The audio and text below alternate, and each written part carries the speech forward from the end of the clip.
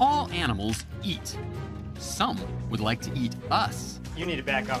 Yeah. But why are humans the only animals that cook? I'm David Pogue, and on this episode of Nova Science Now, I'm on a mission to find out why is cooking so important. So amazing.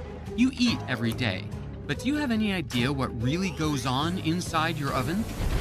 How does this disgusting carcass become the most delectable meal of the year? Mon Dieu! I have discovered browning! I'll be diving deep inside my dinner. Most of flavor comes through your nose. Freaking me out!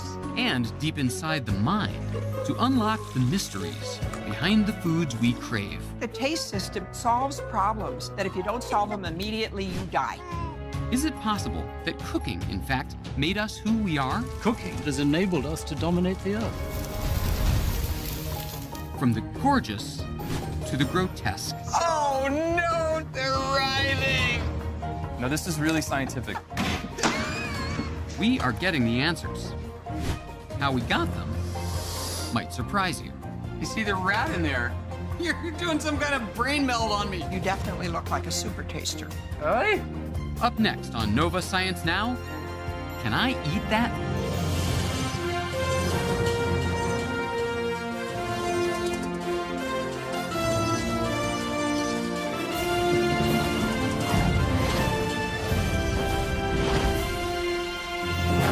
Funding for Nova Science Now is provided by the National Science Foundation, where discoveries begin, and Discovering New Knowledge. Biomedical Research and Science Education. Howard Hughes Medical Institute. HHMI. and the Alfred P. Sloan Foundation, supporting original research and public understanding of science, technology, engineering, and mathematics, and the George D. Smith Fund. And by PBS viewers like you. Thank you. Thanksgiving, America's favorite holiday meal. A golden brown turkey and rich stuffing. Delicious. But a few hours ago, it wasn't such a pretty picture. Look at this stuff. This is what we make Thanksgiving out of. They're like roots that make you cry and vegetables that are completely flavorless. This stuff, you could set a home run record with this thing. And we eat dead animals. Where did this idea come from? What could be more appetizing? And yet somehow, through chemistry, through science, this stuff is going to coalesce into this fabulous meal. How the heck does that happen? To find out, I'm going to a very special laboratory.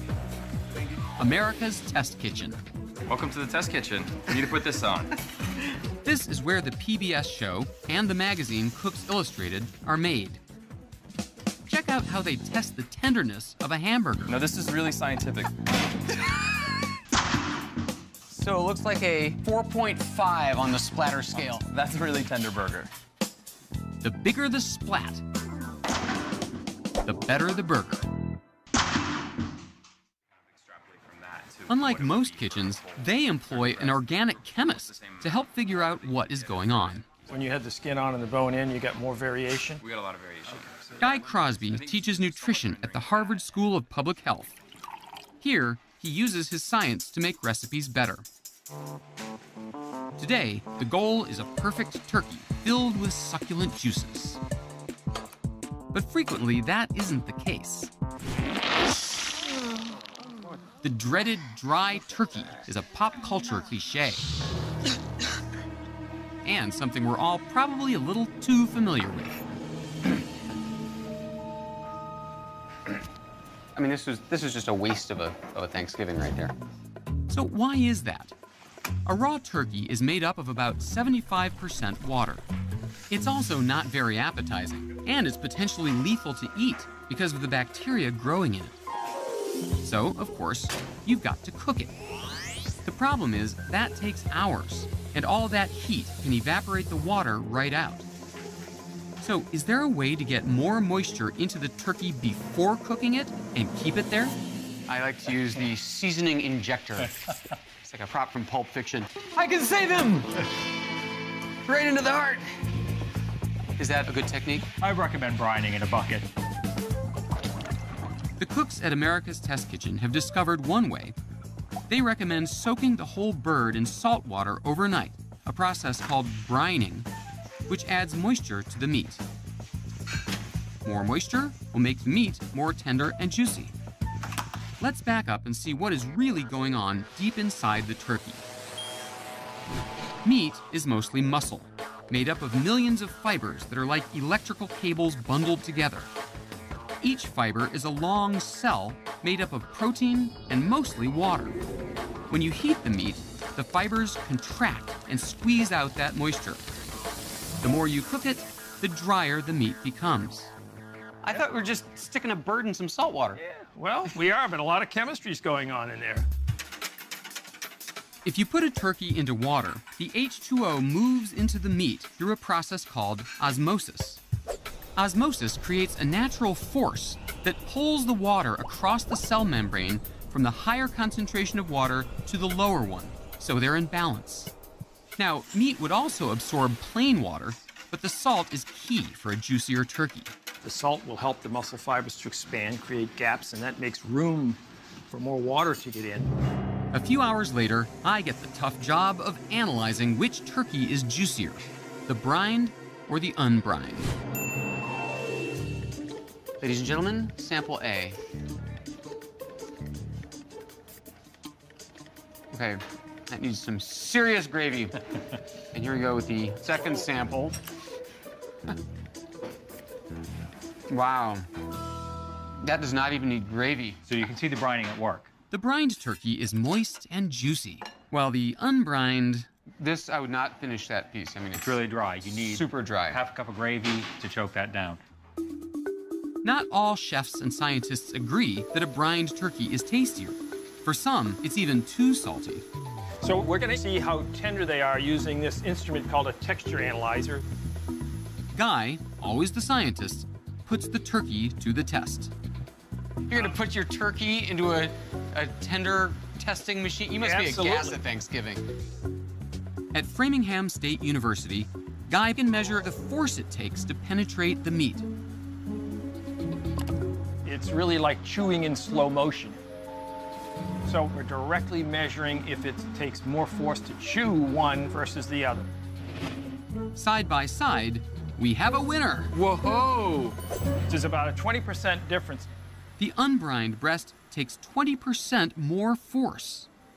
The tenderness machine agrees with me. The Pogomatic 3000. Okay, so we solved one problem, making the meat juicy and tender.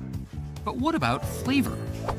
The perfect turkey is juicy inside, and outside it's got to be crispy golden brown. That color ain't just for looks. It turns out browning the outside of meat is crucial for creating the most delicious flavor, thanks to a complex chain reaction. Now, if I'm not mistaken, Mr. Food Chemist, there's some food chemistry going on here. You're absolutely right. The key to browning and producing the best flavor is heat, lots of it. The cooks show the difference on chicken cutlets, which are a lot easier to brown in a fry pan than a 20-pound turkey. Heat is a form of energy that is transferred into the food. That energy can speed up the molecules inside the food, causing many possible changes. One of them, that happens quickly once the surface of the meat gets above 300 degrees, is called the Maillard reaction. The Maillard reaction was discovered by a French chemist in the early 1900s named Louis-Camille Maillard, and Mon Dieu! I have discovered browning! Henceforth, it shall be named after moi, Maillard. I'm sorry, I was just thinking of something. The Maillard reaction happens on the molecular level. As we've already learned, meat is mostly muscle, which is made up of protein. Proteins are made up of molecules called amino acids. The heat from your stove breaks down the bonds in protein chains, releasing the amino acids. so it's actual chemistry that's being driven by the heat. So if you have something that's not going to heat up, you don't see these reactions taking place. Next, those amino acids react with sugar that's also in the meat. That sugar was there to provide the turkey's muscle with energy. Now, on the sizzling skin, sugar and amino acids combine to create new molecules that give the turkey that delicious roasted flavor we love, and the brown color. You take something simple, a few molecules, sugars and amino acids, and together when they react, they can lead to 1,000 different new flavor molecules created by the Maillard reaction. And Maillard's delectable browning chemistry isn't just for meat. You can thank the same reaction for the irresistible flavor of many things we roast, including coffee beans and chocolate. Something you see in an automotive factory. Oh, watch this. It's like Transformers. Gone. You just don't want to turn it on when it's like that. No. Little drinking fountain. Clean up on our floor. My thirst quenched, we've got to finish off the turkey. And that means it's time for that delicious combination of stale bread, tasteless celery, and tear-worthy onion, the stuffing. First, you have to battle the onion. You know, the way you prepare onions has a huge impact on the end result. I want you to smell this onion. Can't really smell anything. It doesn't have right? any smell. No. Have you done something to this onion? No, that's just a regular onion, but I'm gonna show you something. So if I just take this onion and cut it right in half by taking the blade and slicing, I've started a chemical reaction, and now you can start to smell an aroma. Yes, I do. Yeah. It smells like onions. Onion. The more you cut an onion, the more of that chemical reaction happens, and the stronger the taste. Inside the cell of an onion, there are enzymes. These are normally kept separate from the other molecules by a barrier. When your knife cuts the onion, these chemicals come together to form new molecules. Some make you cry. Others create the strong onion flavor. So you're actually changing the flavor of a vegetable according to the mechanical action of cutting it. That's right. The more you go at it and the more you release those cell walls, the more flavor and the more pungent aroma is going to come out. One of the new molecules is propane-thiol S-oxide, a volatile molecule that floats up and can trigger the tears. Assuming you survive onion cutting, it's time to move on to the rest of the stuffing. Bridget, you appear to be the maker of the croutons. So this is how you make real stuffing? That's how you make real stuffing. I thought it comes in a box. No? Only if you're desperate. The key to great stuffing is getting the moisture out of bread. Unlike the bird itself, where the big challenge was keeping the water in, stuffing presents the opposite dilemma, getting the water out. If you fail, you get this, mushy, gummy stuffing. Hate gummy stuffing. That was one of the Pilgrim's top 10 most hated things. Most recipes call for using stale bread, but at Cook's, they have discovered a problem with that. In stale bread, the water actually gets trapped inside the crystal structure of the starch granule. So while the bread may feel dry, it actually has lost very little of its water.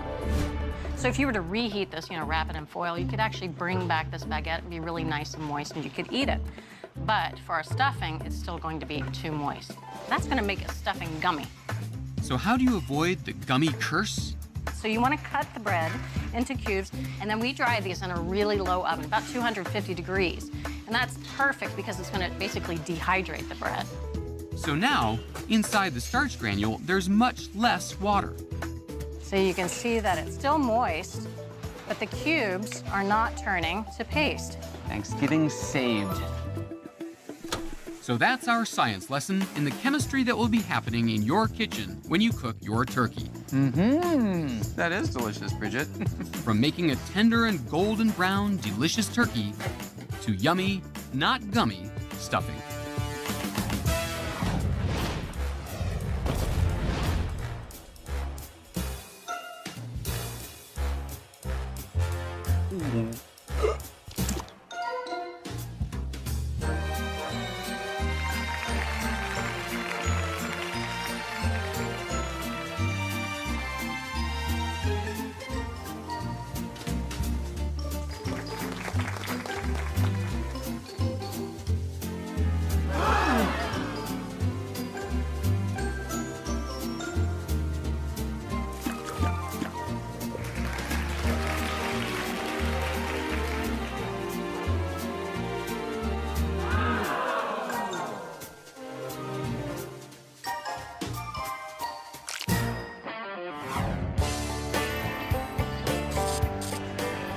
Now that I know a thing or two about how to cook, it makes me wonder, why do we even cook at all?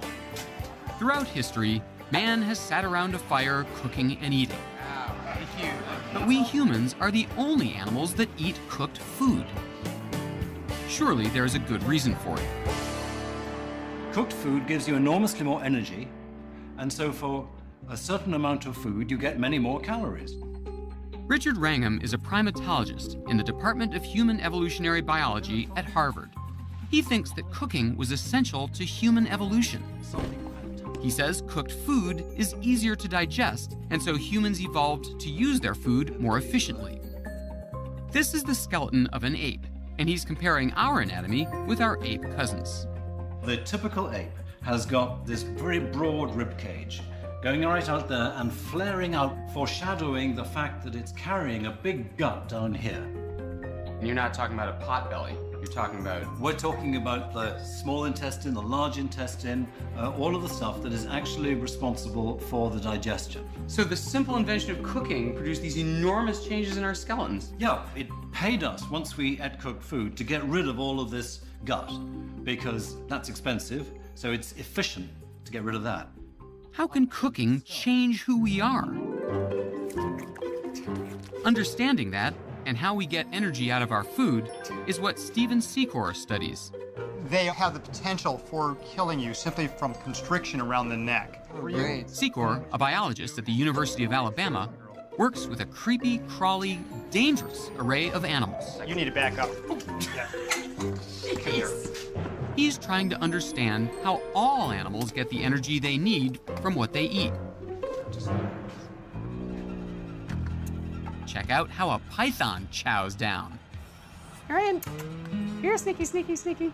In the case of these guys, the food is very raw. These rats come frozen as snake food. Okay, there we go, there we go. There we go, there we go, there we go. Whoa! One of Secor's favorite animals to study is the Burmese python. It's supper time. It is. Down the hatch in one big bite. Pythons can eat more than a quarter of their body weight at one sitting. How is the digestive system different from ours? Most of their digestion is identical to ours. It's just all very long and slender. A python is basically one long gut. So to see inside, we take one to a nearby veterinarian's office for an x-ray. Hey, look, snakes welcome. Good. Yep, yep. Wow. You see the rat in there. Oh, it's perfect. Sure enough, there it is, the python's dinner. The head of the rat is in the pit of the python's stomach, and the stomach extends back, and from this point on, that's esophagus. Inside the stomach, acids break down the rat, bones, blood, and all. Secor x-rayed the python over 2 weeks. Bit by bit, the rat disappears, and all but the hair is absorbed by the python. Understanding where the disappearing rat goes can help us understand how our food nourishes us. Minus the bones and fur, of course. To make this point, Secor says it's useful to compare the rat with a cupcake. After all, to a python, a rat is basically a triple-layered German chocolate cake. Here we have the cupcake and the rat. Both of these have energy stored in them. Now, even though we don't find these two treats equally appetizing, from the point of view of digestion, what they have in common is that they are both full of potential energy, or calories. To understand what kind of difference cooking can make to your food, you need to first understand a calorie.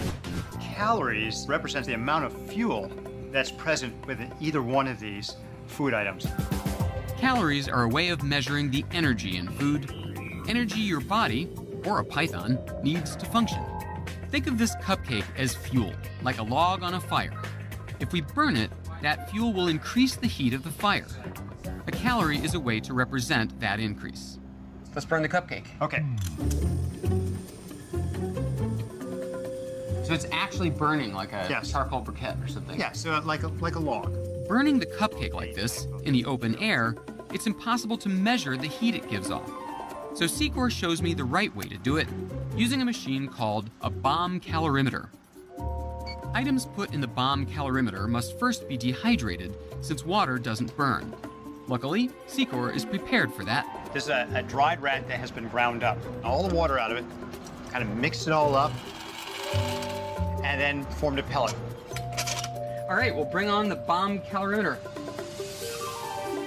A portion of the dried rat goes into the bomb calorimeter, where it's burned in a special tank sensitive enough to measure the heat or calories in the rat. We do the same thing with our pink cupcake. Dehydrate it, grind it up, make a pellet, and, as the grad students like to say, bomb it.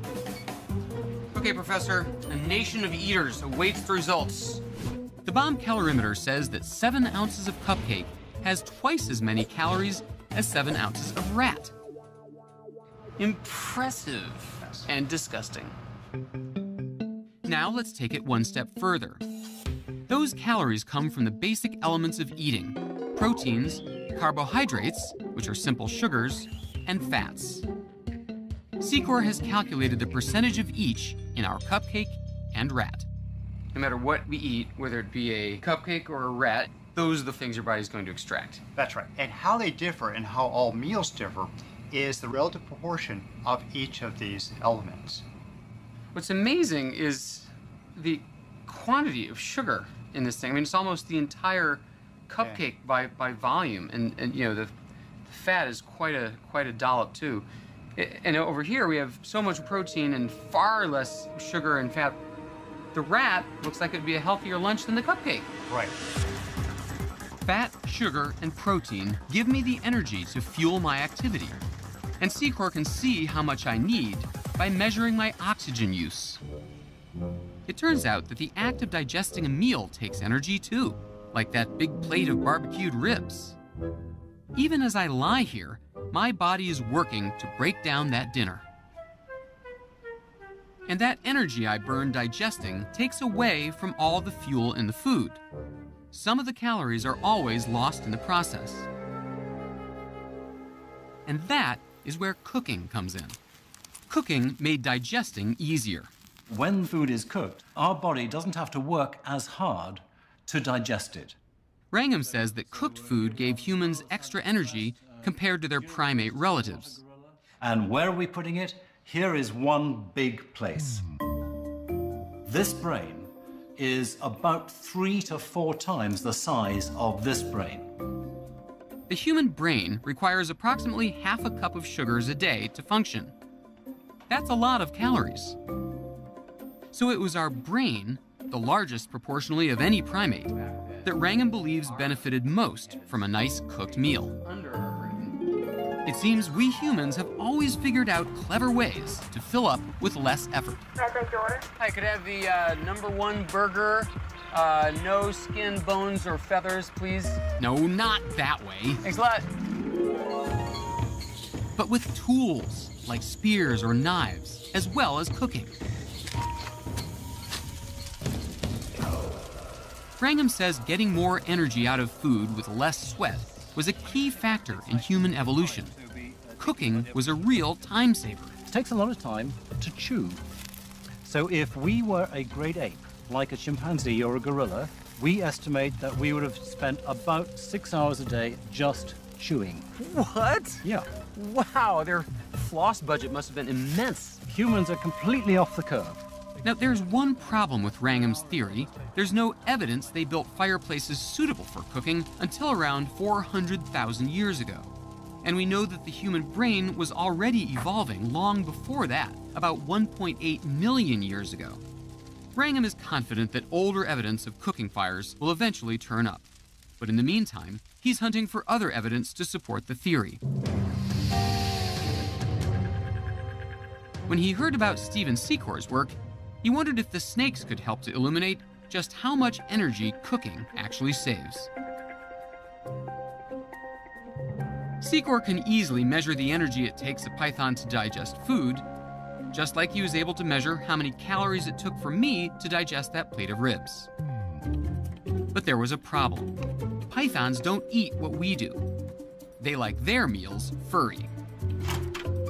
So how do you make a python eat a steak? That was a challenge for Secor and his grad students. Believe it or not, this is what they figured out.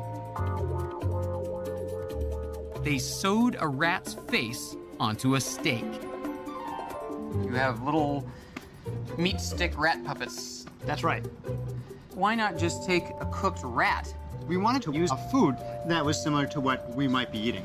So we need to sort of entice them to eat the steak. Clearly, science takes ingenuity. You could tape the face of a cupcake onto a big piece of broccoli and feed it to children. Success! Once full on that rat-faced steak, Secor put his python into this Tupperware, a makeshift oxygen tank, so that he can measure exactly how much oxygen the snake consumes while it's digesting. Kind of like when I was on the treadmill with the That's thingy. pretty much the same principle. But they don't make treadmills for snakes, so... And with that, he can figure out the caloric cost of digesting the raw versus cooked meat. The result? It turns out that cooked steak takes 12% less energy for the python to digest than raw steak. Say what you will, the rat-faced meat experiment worked. So what about vegetables? Not even a rat's face will make a python eat broccoli. Fortunately, bearded dragons love vegetables, raw or cooked. The bearded dragon experiments show that cooked vegetables take 40% less energy for them to consume than raw ones. So the python and the bearded dragon help to show that eating cooked food takes less work to get the energy from the fat, protein, and sugar in our food. There's still the unsolved mystery of when campfires and cooking started. But we know that the impact of cooking has been enormous. Brangham says cooking changed many things for humans by giving us more time and energy to communicate around a fire, or even more time to make babies. So cooking really has, astonishingly diverse impacts on our lives. Cooking? A little thing like cooking has produced these enormous special changes? Cooking seems like a little thing until you go without it. I think of this as the most significant increase in the quality of food in the history of mammals and maybe in the history of life. I mean, this was enormous. It has enabled us to dominate the earth. And it's delicious, too.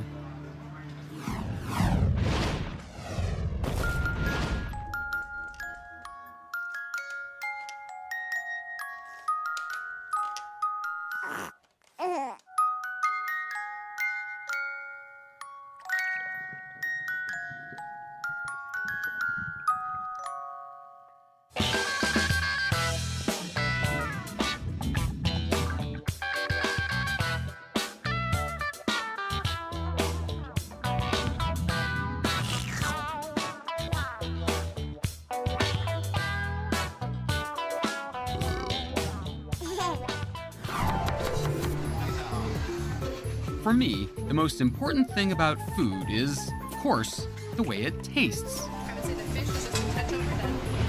But how come different things taste good to different people? Like, some people go nuts for French fries, while others salivate over salad. I want to know what's going on. So I've come to San Francisco on a mission, and it's not just to eat at great restaurants. Hi. Hi. I'm David. Monica Martinez is cooking up something new that has me freaked out. This is my kitchen. The central ingredients have just arrived from FedEx. Please don't tell me these are air holes. Yes, They're alive? they are alive. Oh, God. Oh, no. They're writhing. And it's not just wax moth larvae. In box number 2, This has to be done fast because they jump out. crickets? I have no words. Monica is drawing on her Mexican heritage to develop a signature snack and prepping for tonight's foodie event called Off the Grid. When I cook them, I just pan fry them. The recipe is simple. Take 2 homemade tostadas, add avocado and zucchini, and then, for the bit that makes my taste buds tremble, a generous sprinkling of crickets. Here's to all our six-legged friends.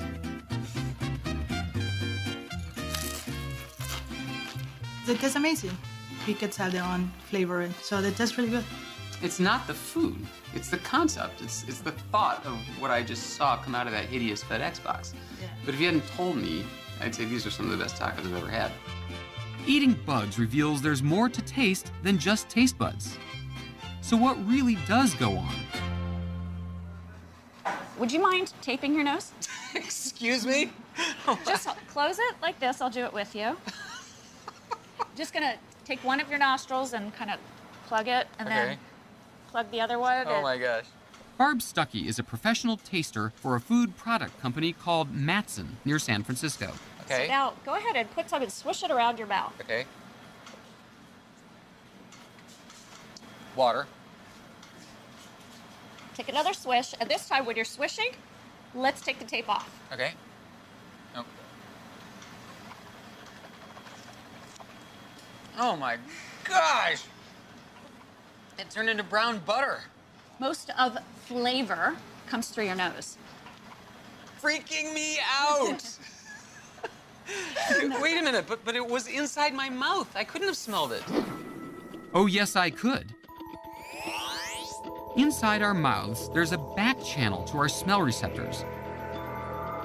Volatile molecules, or vapors, rise off food in our mouths and trigger our sense of smell.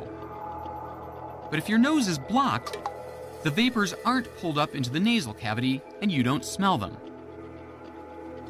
It turns out our nose plays a big role in the creation of flavor, the total experience of food.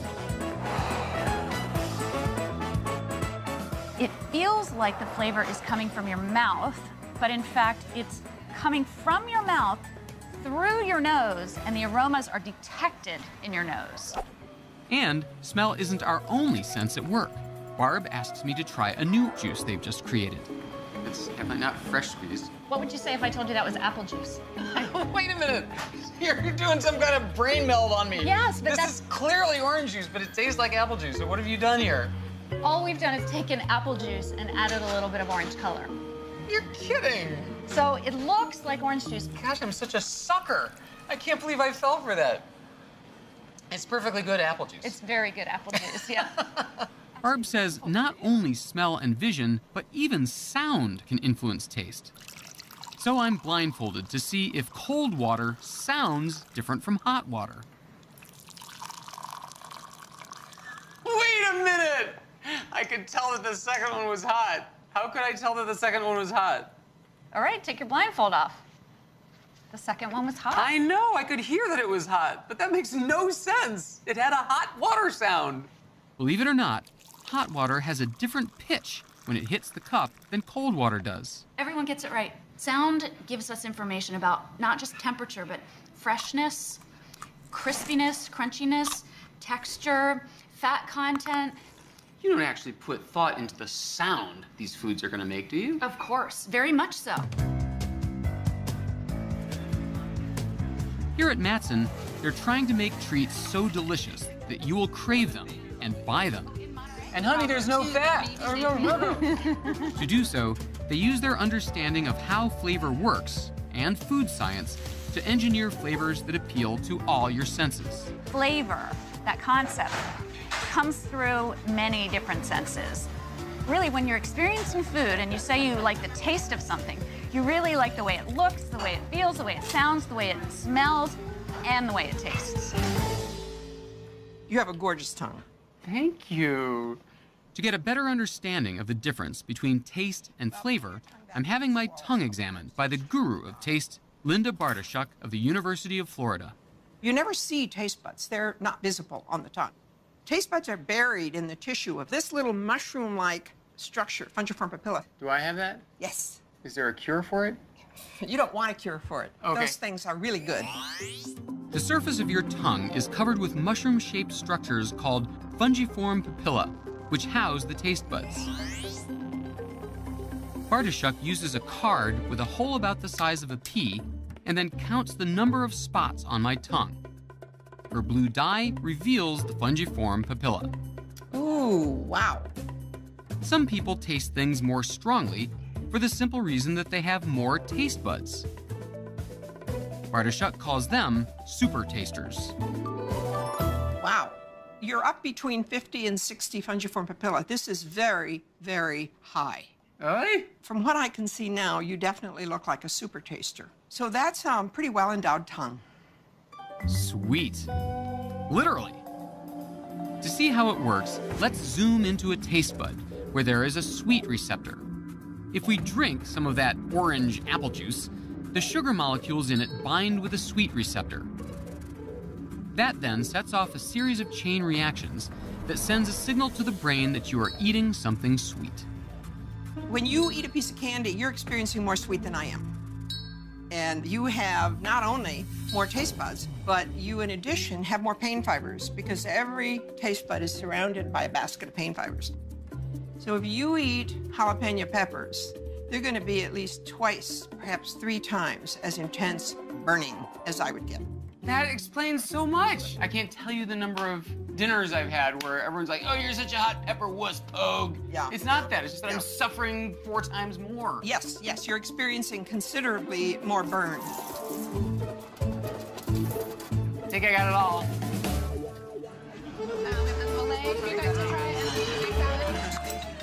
Certain tastes are hardwired in your biology.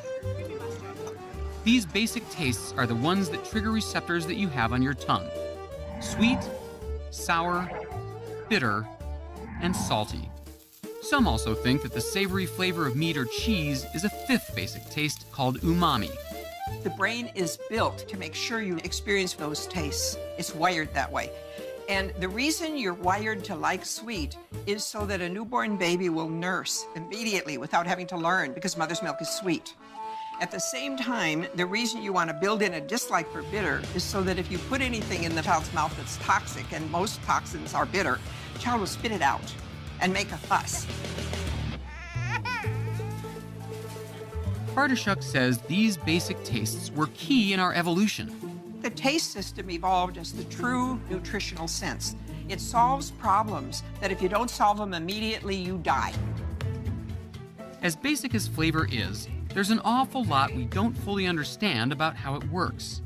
And at research centers and universities, there are a lot of people working to figure it out. Gordon Shepard of Yale University is mapping how our brain gets involved in processing flavor. Flavor is not in the food that we eat. Flavor is not in the molecules. The perception of flavor is created by the pathways in the brain. Thankfully, instead of dissecting my brain to prove his point, Shepard kindly uses colored tape. This is representing the pathway of smell.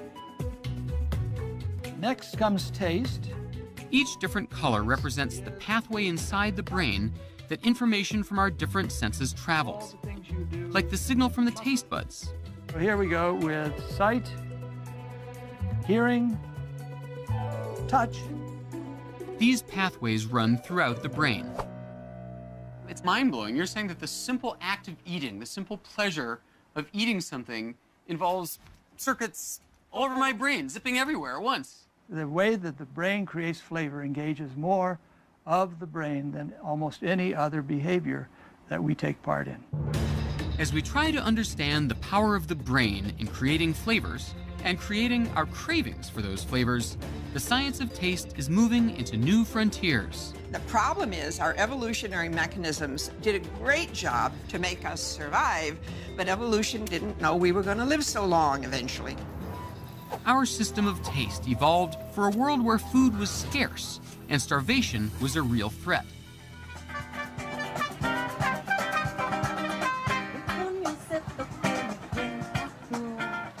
In today's world, the bigger problem is coping with the abundance of food, one where our evolutionary craving for fats and sugars can be a liability. Even so, delicious foods are one of life's great pleasures. Even foods we never thought would be delicious. Monica, I can't believe you have a line here. I don't believe that. Maybe I was giving the bug short shrift. Maybe there's something to this.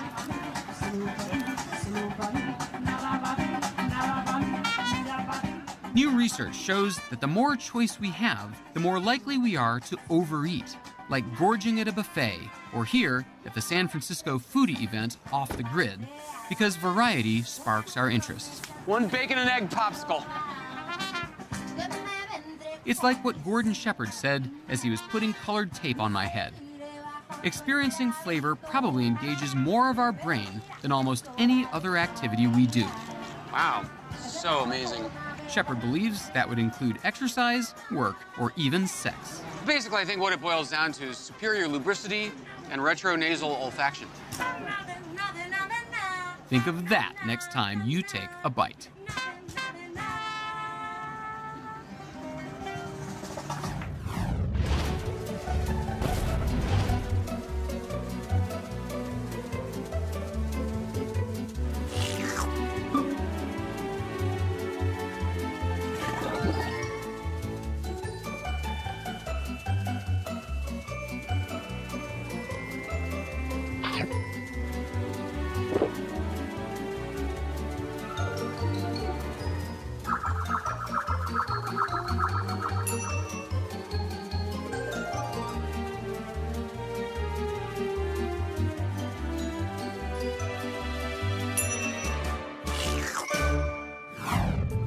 Meet Nathan Myhrvold.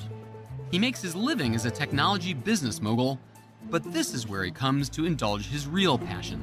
I've been interested in food my whole life. Very enthusiastic eater and interested in all aspects of creating it. And now he wants to revolutionize the way we cook by bringing cutting-edge science into the kitchen. We aren't just trying to do our grandma's recipes. We're trying to focus on understanding the scientific basis for what is this thing we call cooking. Nathan is making wild new concoctions, like cotton candy that tastes like grilled cheese, or butter made not from cream, but from peas, and short ribs that he cooks in warm water for 3 days. Some people call him Willy Wonka, some people call him Mad Scientist. Please welcome Nathan Myhrvold. And his Wonka-esque flair has made Nathan a regular on the talk show circuit. We've been cooking this pastrami for 72 hours just for you. Am I going to die from eating this meat? Why don't we find out? Let's find out. I got into this by trying to understand it myself. So he's become a gourmet evangelist, writing his own cookbook, one that's really, really big. 43 pounds of science that's so heavy it comes with its own plexiglass bookcase. Was the idea to publish something that you couldn't possibly shoplift? That was it. Its 2,400 pages lay bare just about every aspect of cooking, like what makes meat tough or tender? How does a microwave work? And what's the best way to cook broccoli? It's all the culmination of Nathan's lifelong love affair with food. When I was about 9 years old, I announced to my mother that I was going to cook Thanksgiving dinner. And I went to the library, got this whole pile of books. I'd love to say it all turned out great. It didn't. But sort of from that point on, whenever there was serious cooking at home, I was the one who did it. But Nathan soon fell under the spell of another passion. I remember once I saw an episode of Doctor Who, the British science fiction series. The Doctor is being asked by this guy, what are you? Are you some kind of scientist? I'm every kind of scientist. I thought that was so cool. So I wanted to be every kind of scientist. So Nathan went on to earn degrees in economics, math, and physics.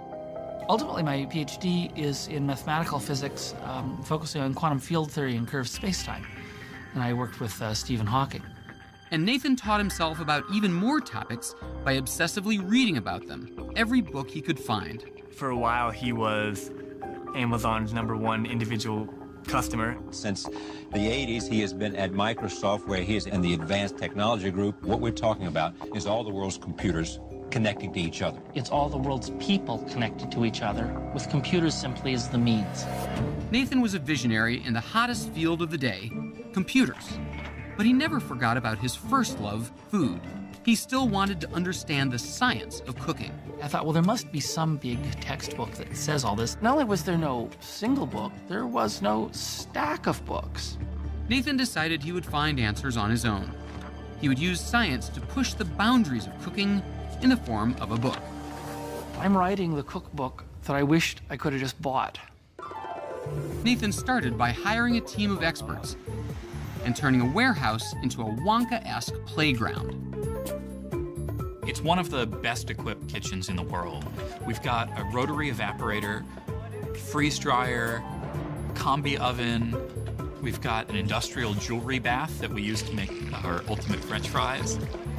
A whole variety of homogenizers. Blowtorches, liquid nitrogen. A centrifuge is fantastic. Normally, you'd never get this special layer that we call pea butter. Oh my God, does it taste good. Nathan wanted to figure out exactly what's happening from a scientific perspective when we put flame to food. Our goal was to show people a vision of food they hadn't seen before. So I had this idea of let's cut all these things in half and show a picture of the food in the pan, in the oven. So they revved up their table saws and began hacking open every appliance they could find.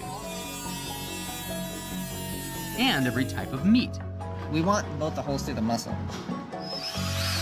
This junkyard of cracked open grills, microwaves, and gas ranges gave Nathan new tools to show how heat moves through food and irreversibly changes it. They're all things that happen so fast that when you look at it, it's like, oh, it happened. If you slow it down, you see how and why it happens. One recipe Nathan was determined to dissect: how to cook the perfect steak. Here we're looking at what happens when you sear meat. See what the structure is inside that crust. Nathan became obsessed with the Maillard reaction. That's the one I learned about in the test kitchen, in which high heat releases amino acids and creates delicious flavors. Meanwhile, inside the steak, other forces are at work. The physics of water is central to cooking because food is mostly water. All steak that you cook is actually boiled on the inside. The problem is that the boiling interior cooks more slowly than the edge of the steak near the flame. So chefs have to make a choice. Do you undercook the inside or overcook the outside? Nathan searched for a way to have it all. And he heard about chefs who were experimenting with a technique that was first used in the most unlikely of places: hospital kitchens. So they invented this technique in France, where it's called sous vide, where you vacuum seal food into a plastic bag, and then you cook it inside that plastic bag. And here's how it works. This is a chamber vacuum machine, and when I close this, it's going to start pumping the air out. Nathan then drops the sealed meat in a computer-controlled bath, which will heat the whole steak to the exact temperature of the water. So you can make the entire cut of meat 130 degrees Fahrenheit for medium rare, no part over or undercooked. Sous vide cooking recognizes that when you have two goals, perfect doneness on the inside and a nice crust on the outside, that you should treat those two goals with two different cooking methods. When the meat reaches the exact temperature Nathan wants, it's Maillard time. Nathan's weapon of choice, a blowtorch, or a new technique, cryo-frying. Cryo-frying means that we make something very cold and then we fry it. We want to protect the interior of the food from overcooking as we fry. And you're left with beautifully brown, crispy exterior and perfect interior. Nathan had cracked the code for the recipe for a perfect steak. And sous vide wasn't the only page that Nathan lifted from the industrial cookbook. He went back to the supermarket to pursue the aisles of ice cream and chocolate sauce. He wasn't looking for a guilty pleasure. He was joining other avant-garde chefs who were questioning the widespread fear of chemical ingredients. Lots of folks think of this as, oh my God, there's chemicals in my food. Well, I'm here to tell you, food is made of chemicals. Those chemicals are made of elements. And that's the way it is here on planet Earth. Everything actually is a chemical. Nathan uses chemicals the way a composer uses notes. It's about building something. Just because an ingredient has a lot of syllables, or your grandmother didn't cook with it, that doesn't make it bad. Nathan studied how these chemicals could give him even more control in the kitchen, like how you can use agar to create hot fruit gels, or how xanthan gum can thicken your sauce. And it all went into the book. This culinary Bible grew into the encyclopedic Modernist Cuisine, which requires 4 pounds of ink to print. Determined to spread his message as widely as possible, Nathan soon wrote a follow-up book. We then decided, hey, let's make one that's for the home. We call it Modernist Cuisine at Home. And that book has got a whole new set of recipes that are all designed that anybody can do them at home. These science-based recipes don't require an industrial-strength kitchen. Rather, they tell you how to make the perfect mac and cheese by using a pinch of sodium citrate, or how to sous vide a steak using a cooler of lukewarm water and a really hot grill. But the question remains, can all this science actually create food that tastes good? It's cold.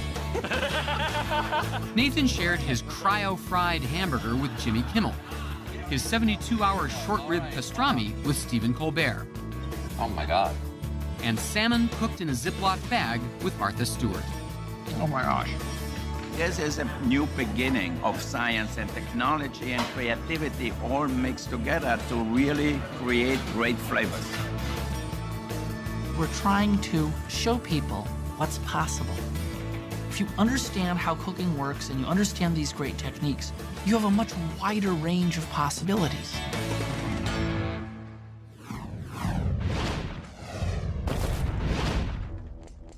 So remember, the next time you take a bite of something, the taste isn't just in here. It's in here, and most of all, up here. And now, we'd like to hear from you.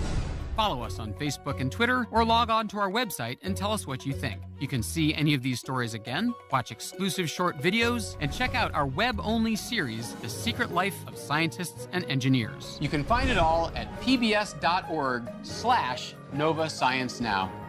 That's our show. See you next time. Funding for Nova Science Now is provided by the National Science Foundation, where discoveries begin. And Discovering New Knowledge. Biomedical Research and Science Education. Howard Hughes Medical Institute. HHMI. And the Alfred P. Sloan Foundation, supporting original research and public understanding of science, technology, engineering, and mathematics. And the George D. Smith Fund. And by PBS viewers like you. Thank you.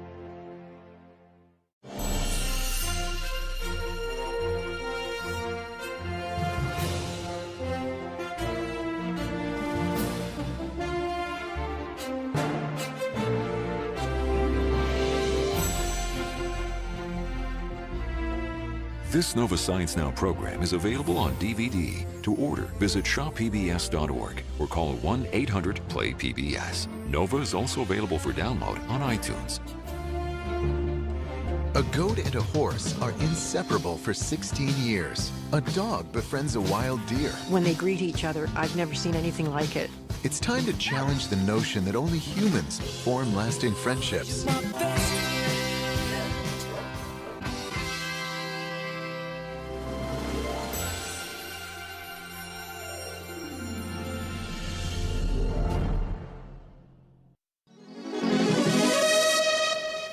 HMI. And the Alfred P. Sloan Foundation, supporting original research and public understanding of science, technology, engineering, and mathematics. And the George D. Smith Fund. And by PBS viewers like you. Thank you. Thanksgiving, America's favorite holiday meal. A golden brown turkey and rich stuffing. Delicious. But a few hours ago, it wasn't such a pretty picture.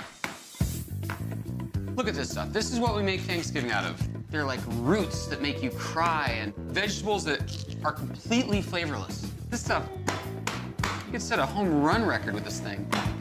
And we eat dead animals. Where did this idea come from? What could be more appetizing? And yet somehow, through chemistry, through science, this stuff is going to coalesce into this fabulous meal. How the heck does that happen? The dreaded dry turkey is a pop culture cliche. And something we're all probably a little too familiar with. I mean, this was just a waste of a Thanksgiving right there. So why is that? A raw turkey is made up of about 75% water. It's also not very appetizing, and it's potentially lethal to eat because of the bacteria growing in it. So, of course, you've got to cook it. The problem is that takes hours, and all that heat can evaporate the water right out. So is there a way to get more moisture into the turkey before cooking it and keep it there? I like to use the seasoning injector. It's like a prop from Pulp Fiction. I can save him! Right into the heart. Is that a good technique? I recommend brining in a bucket. The cooks at America's Test Kitchen have discovered one way. To find out, I'm going to a very special laboratory. America's Test Kitchen. Welcome to the Test Kitchen. You need to put this on. This is where the PBS show and the magazine Cooks Illustrated are made. Check out how they test the tenderness of a hamburger. No, this is really scientific. So it looks like a 4.5 on the splatter scale. That's a really tender burger.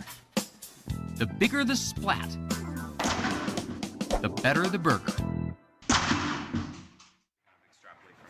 Unlike most kitchens, they employ an organic chemist to help figure out what is going on. When you had the skin on and the bone in, you got more variation? We got a lot of variation. Guy Crosby teaches nutrition at the Harvard School of Public Health. Here, he uses his science to make recipes better. Today, the goal is a perfect turkey filled with succulent juices. But frequently, that isn't the case. No, this is really scientific. We are getting the answers. How we got them might surprise you. You see the rat in there? You're doing some kind of brain meld on me. You definitely look like a super taster. Hey? Up next on Nova Science Now, can I eat that?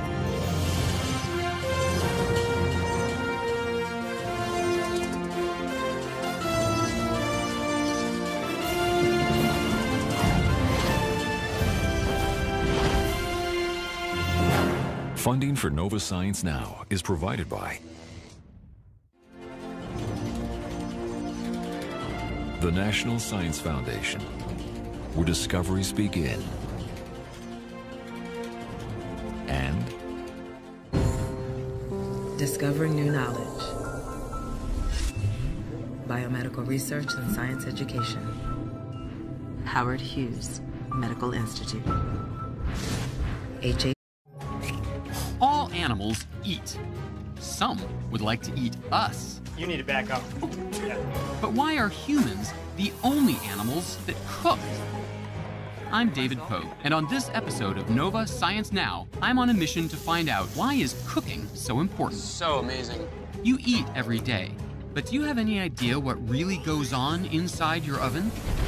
How does this disgusting carcass become the most delectable meal of the year? Mon Dieu! I have discovered browning! I'll be diving deep inside my dinner. Most of flavor comes through your nose. Freaking me out! And deep inside the mind to unlock the mysteries behind the foods we crave. The taste system solves problems that if you don't solve them immediately, you die. Is it possible that cooking, in fact, made us who we are? Cooking has enabled us to dominate the earth.